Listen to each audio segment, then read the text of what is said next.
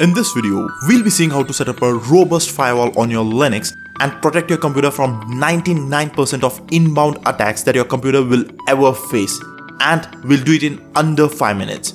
There is one overlooked setting on your Linux system right now that has left you wide open to hackers, and if you just toggle one little switch, it has the potential to make your system untouchable.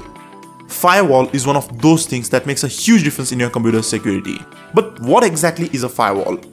A firewall is a smart gatekeeper on your Linux system.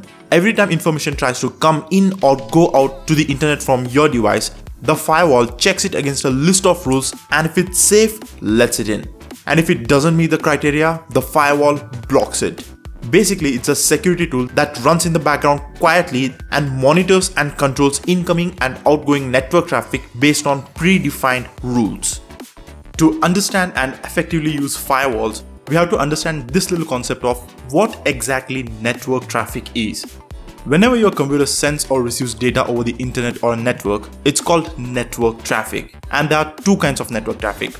Outbound traffic is when your computer initiates a connection to the outside. For example, when you open a browser and visit a website, you're sending an email or running a system update, it's usually safe as you are the initiator. Inbound traffic is when another computer tries to connect to yours. The examples for this would be someone trying to connect to your system via SSH, a multiplayer game server sending match data to your system, or a hacker scanning your system for open ports. This is where the danger comes from. We don't even like it when we get unsolicited calls on our phone. We are definitely not gonna like unsolicited incoming calls to our computer.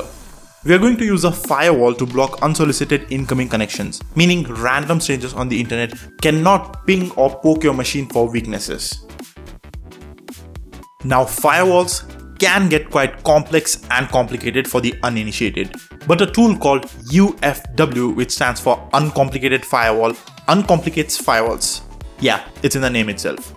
This has a graphical interface called GUFW, and it's pre-installed on some Linux distributions. And if it's not, you can install it using the commands given in the description below. It's not on Ubuntu, so let's go ahead and quickly install it. Basically, it's a graphical interface for configuring IP tables, the more complex underlying Linux firewall. This gives you a simple, intuitive way to manage your firewall without the command line. You can open it by searching for firewall configuration in your applications menu. When you launch it, you'll be prompted to enter your password because it requires administrative privileges.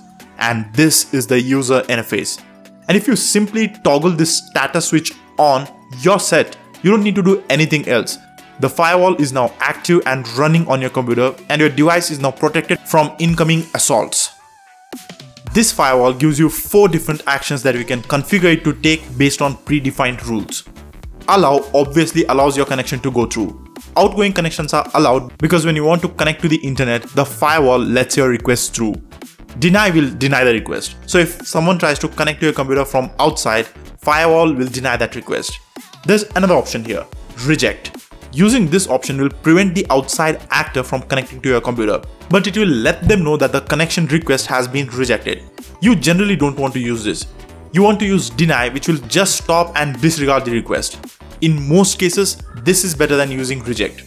There's also a limit action that is used to either throttle or reject connections after too many attempts in a short period of time.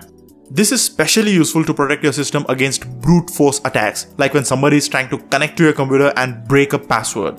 But we won't use this as we have already set incoming requests to deny.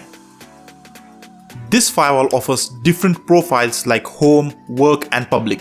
Now these are predefined rule sets that allow you to quickly switch between different sets of rules depending on your environment, whether you're connected to the home Wi-Fi or your office work Wi-Fi or a public Wi-Fi.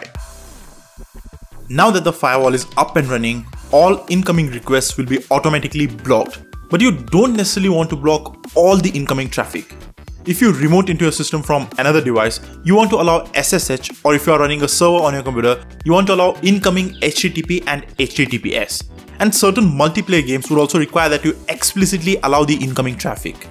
If you SSH into your computer and you set up a firewall on that computer, you need to set up a rule to allow SSH here, or you're going to lock yourself out. I regularly use torrent clients to download Linux distributions, and I will quickly show you how to allow it to pass through the firewall. Move over to the Rules tab and click on plus. You can directly use the pre-configured rules here, or if you know the port number of a service, you can also use the Simple tab.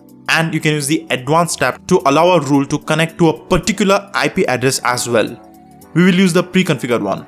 I want to allow transmission to communicate in both ways, and once selected here, just click on add. This firewall that we have enabled here can also be quickly controlled by some simple Linux commands. Sudo UFW status gives you the current status of the firewall. You can disable the firewall by running sudo UFW disable and then enable it back by running sudo UFW enable. That's it. You have now successfully set up a firewall to protect your Linux systems from unwanted incoming connections. This is a lightweight yet powerful technique that provides robust security with minimal hassle. But I do want to finish off by saying that a firewall is not a magic shield. Just because you have enabled a firewall doesn't mean your system is invincible. Yeah, it does protect you from unsolicited incoming attacks, but it don't protect you from malicious websites, phishing emails, and unsafe downloads. The firewall doesn't inspect what you willingly let in. If you click on shady links, download unknown software, or run unknown scripts, you might bypass the firewall yourself. So be careful and use sound judgment. Alright, if you enjoyed this video, if you found it useful, definitely consider subscribing to the channel and also leave me a big thumbs up. And if you're interested in leveling up your Linux skills, the link to my course, Linux Mastery Express, is given in the description below. It's designed to teach you Linux and take you from zero to hero in the shortest amount of time possible. You'll be using Linux like a pro within a matter of hours, so definitely check that out.